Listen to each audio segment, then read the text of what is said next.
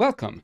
In this video I'll show you how to solve the integral of the secant of theta d theta. Now this integral is relatively easy to solve, however the trick that you have to use may be a little bit hard to think of at first. Now where does this come from? Where does the trick come from? I will show you in a moment. So what we do is that we have the integral of secant theta, and now we multiply by the secant of theta plus the tangent of theta, and we divide, of course, by the same amount so that we don't actually change anything, right? This is simply a smart way of writing 1, right? We're multiplying by 1, nothing has changed. Now, why did we choose to do this?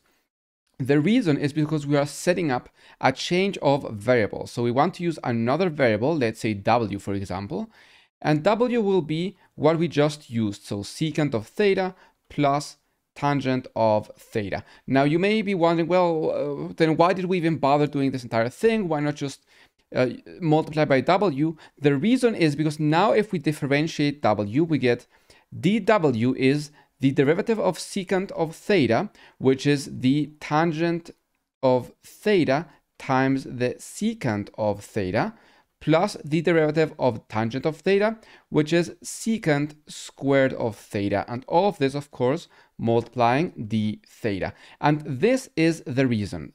This is why we chose this to multiply, because now we can factor out secant theta, and we still have tangent theta plus secant theta, which is exactly what we used here to multiply, and that is precisely w. So dw is the secant of theta times w. All right, so let's plug it into our integral and we will see how this simplifies everything. So our initial integral, this is secant theta d theta, and now I just want to have this there to make sure that we know what it is. And now we plug it in. So we had the secant of theta, and then we have, well, this thing right there, it's simply w. We have divided by w, and the theta here, this is the w divided by w secant of theta, right? We simply have to divide by secant theta on this, which is the same as w, right? So we now plug in the theta here, which is dw divided by w secant theta. So here we see that the secant cancels out. That was the purpose of this entire thing. Our purpose was to get rid of secant, which was the thing that was making everything difficult. And one w cancels out with this one, so we end up with the integral of dw over w. And this one is an integral that I'm sure we have seen before, right?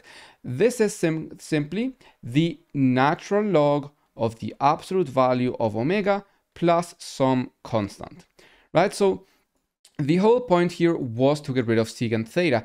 And in case in the future you want to maybe try to remember this a little bit easier, the key is in the secants, right? You want to solve for secants, and thus we have to build something, right? We have to build this new variable which will allow us to factor out a secant that will then cancel out, right?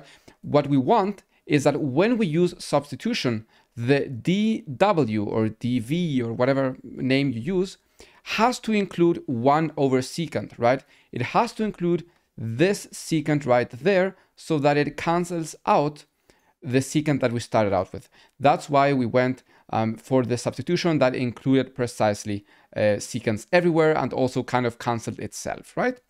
But of course, we are not ready just yet, because this is in terms of w, and we want this to be in terms of our initial expression, which here includes this theta. So what we need to do is go back to our substitution.